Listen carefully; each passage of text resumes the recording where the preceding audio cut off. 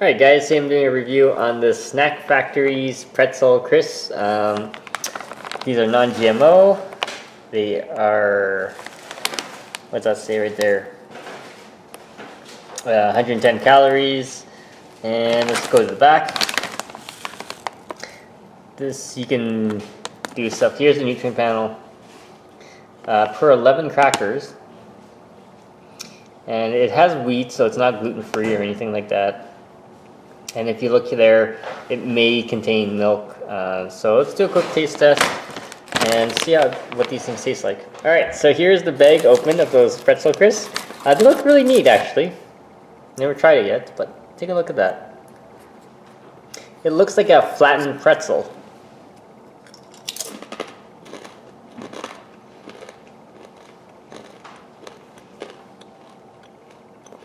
Okay, so they're super crunchy. And they really taste like a flattened pretzel, literally. Just think of a flattened pretzel and a crunchiness. Definitely check it out. If you have any questions or comments, guys, post them below, subscribe to the channel.